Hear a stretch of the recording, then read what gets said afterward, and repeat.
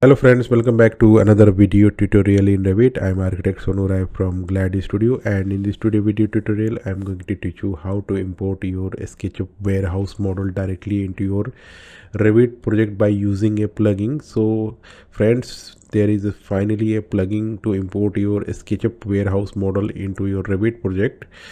And in the earlier tutorial I have made a Revit to Sketchup tutorial in which you can use SketchUp warehouse model to import in your Revit project. So now there is also a plugin now, so I will tell you how to import a SketchUp warehouse model. So for this you have to install a plugin called 3D warehouse importer, which is free from Autodesk app.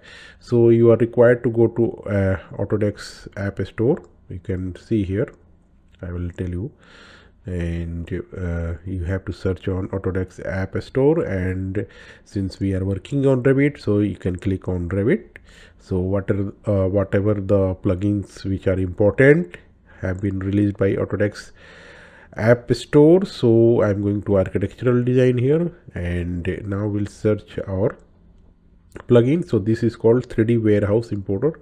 You can simply click onto this and you can download this is free, so there is no any charge for this, and you can install. And after installing you can open your Revit project, and in Revit project you are required to go to add-ins, and you can see this is open warehouse. So you can simply click onto the open 3D warehouse. So you can see there is definition for this: opens SketchUp 3D warehouse in a dialog. So you can just click onto this, and you are first required to log in. So already I have logged into this. So first time if you are using, so you are required to log into your 3D warehouse by using your registered mobile and passwords. So suppose I want to import pergola, so I'm going to search pergola here, and we'll search in our 3D warehouse, and now we'll look.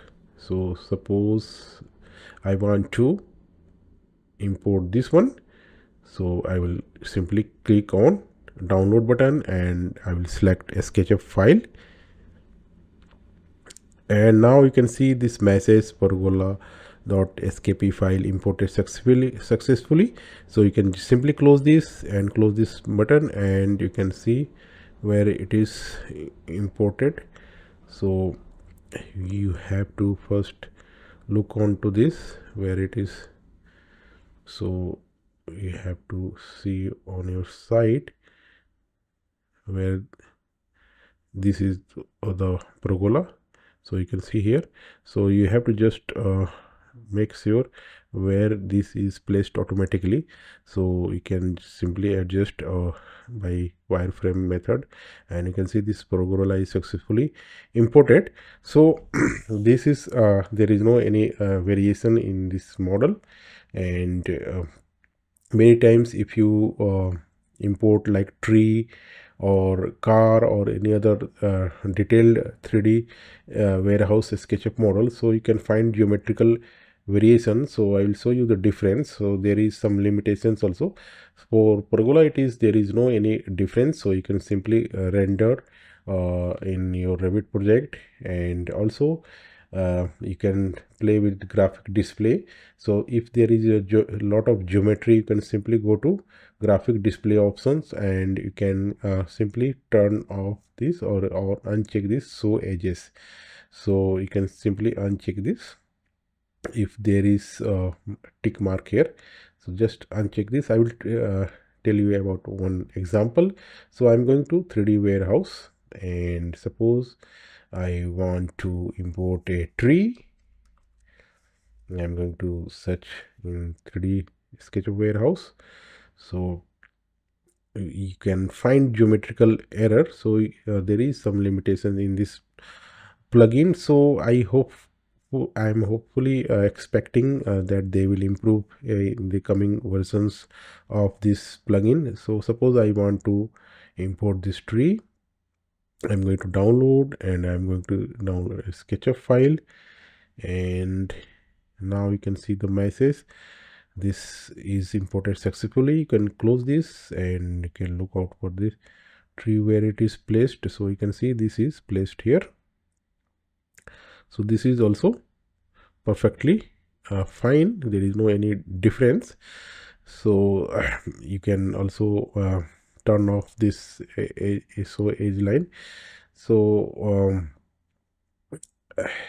where you can find that example of geometrical difference. So you can, if you download more detailed item, I suppose I'm going to search for car, and suppose I want to download this car here. So I'm going to Sketchup file and we'll import this.